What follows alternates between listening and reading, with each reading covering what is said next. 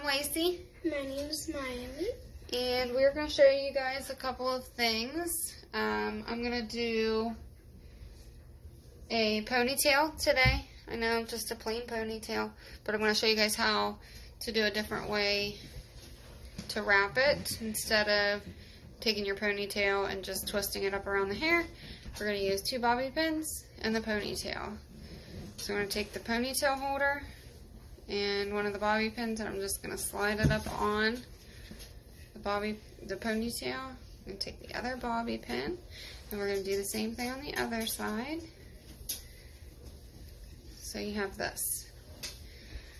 And then we're going to get her hair pulled up where we want it.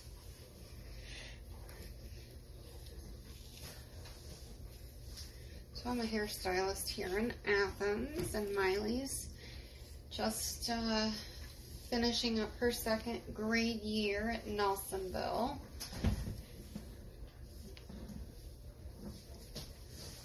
We're about to go crazy with this quarantine, so we'll definitely be ready for summer when we can get outside and play and hang out and do something. And we've been spending a little bit of time outside.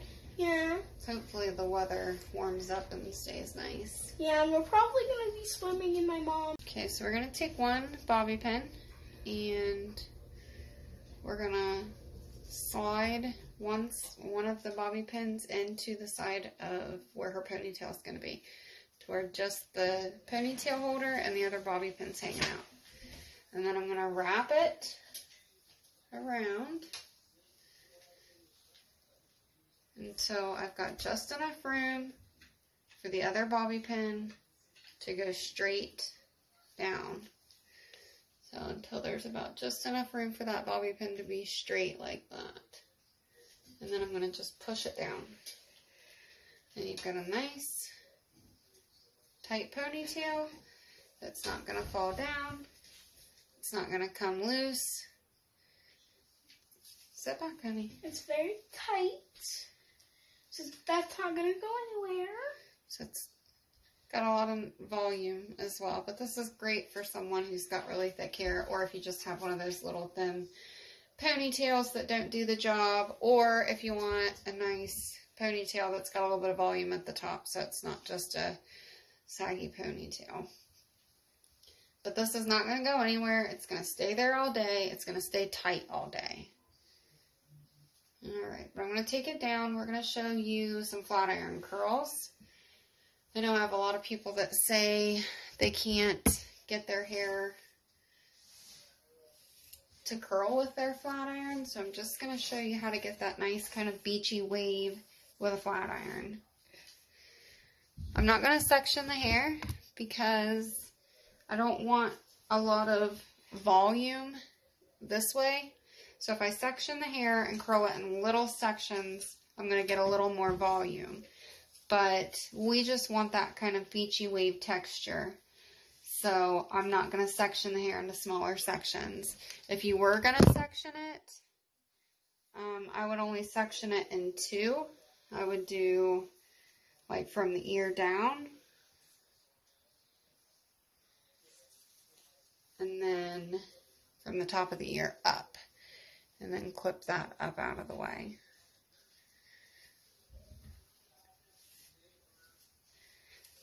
So what you're going to do is you're going to start on one side. I'm going to go away from her face. I don't want it curled towards her face. So I'm going to take not too small sections, but I'm not going to take a huge piece either. Like I want it to fit nice, and I want my flat iron to be flat. I've got it turned up enough to where you're not going to have to take several passes through the hair. So you're going to take your flat iron. The closer to the root you go, the higher up the curl will go. But I'm going to take it, and as I pull it down like I'm straightening, I'm going to turn it one whole straight, or one whole turn as I'm pulling it down in one nice motion. Don't pull it out.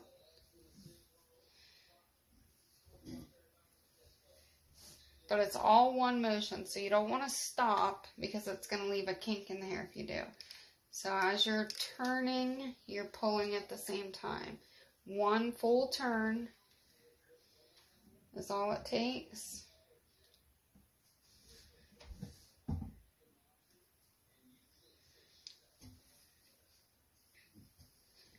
So you're just pulling it down and turning at the same time. And pulling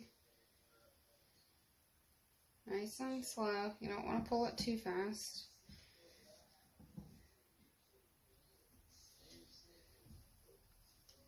Turning and pulling in one fluid motion.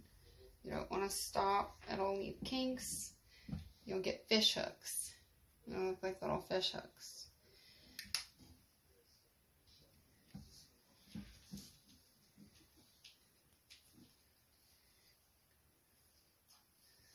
So one nice motion as you turn it, one full turn, and then just pull as the hair is still wrapped around the flat iron.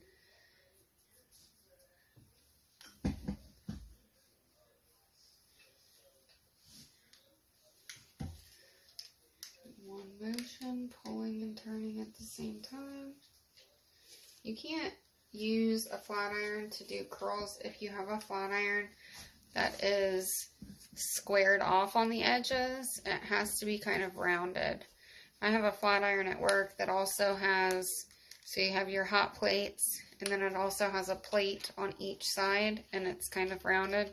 So you can curl, it's called the U-Styler, I think, or something.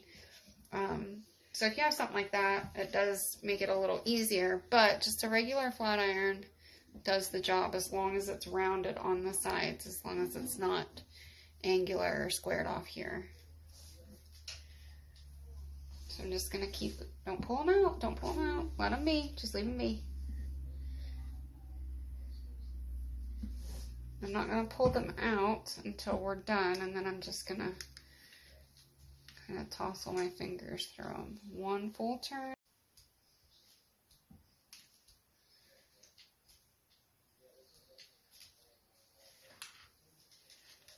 This tool can replace a curling wand, a curling iron, and a flat iron.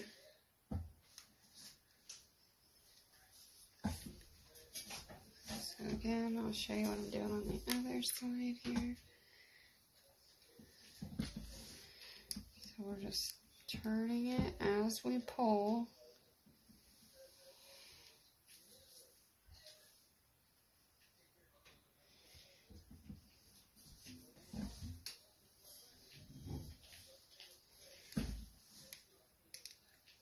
Turning as we pull.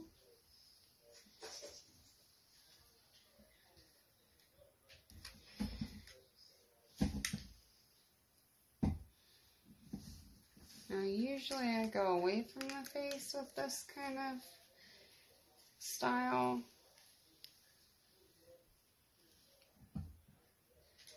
But that's just preference. So if you want to go towards the face, and you're just going to turn it the other way. You're going to turn it the opposite direction of the way I have been going. Put your head up, babe. I've almost got it all curled here, so just hold tight. So I'm going to go from the other way now because I want to go away from our face. So one turn and then just pull it straight through.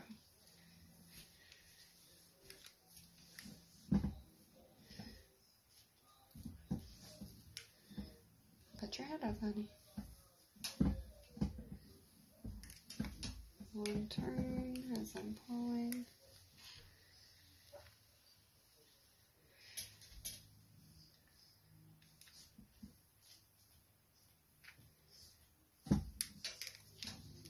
One turn.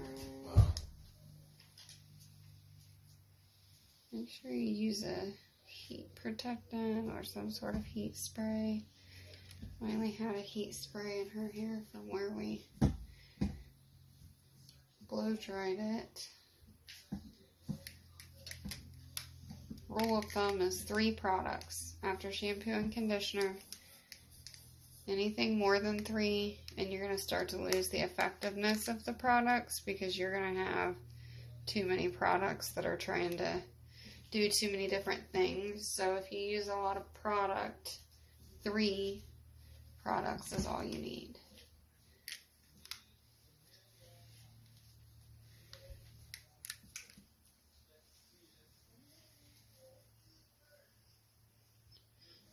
Alright, put your head up, honey. Almost done, I promise.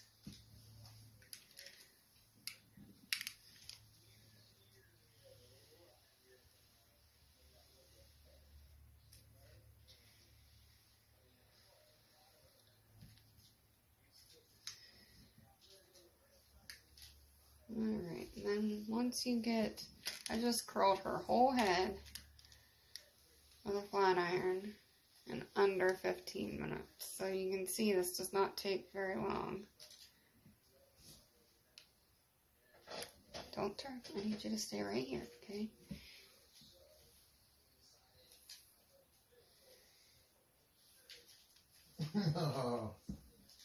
So again, I'm going to go away from her face. So, let me turn the camera here a little bit. So I'm going to start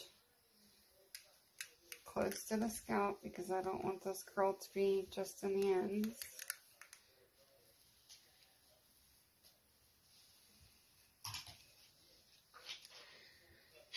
Okay, so then after you get it all, hang on, don't mess with it. After you get it all nice and curled,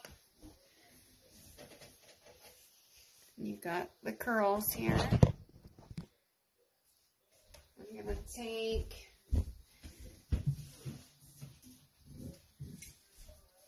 a texture builder. The one I like to use is the Matrix Styling Texture Builder. And I'm just going to spray her hair. You don't have to use a texturizer or any kind of spray if you don't want to. I like to just because it gives it a little extra volume.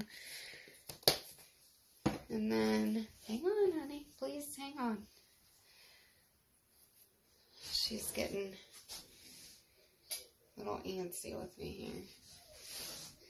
So then I'm just going to take my fingers and kind of gently pull my fingers down through after I spray it. If you're going to use spray, I would do it after. Or spray first and then put the product in it after. Now that's a whole head of nice flat iron curls in under 15 minutes.